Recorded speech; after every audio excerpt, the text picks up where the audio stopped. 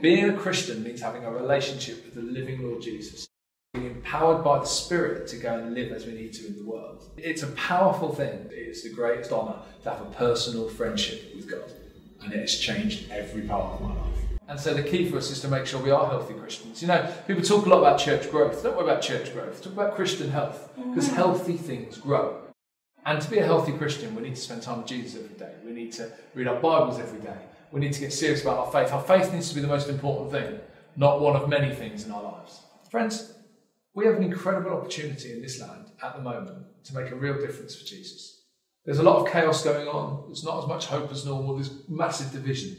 You see, we have the certainty of the Rock of Ages. We know that in the end, Jesus wins. And we have an opportunity right now to show those around us what it means to be hopeful when the world seems to be increasingly hopeless. Don't miss this opportunity to show that when you have Jesus, everything looks different.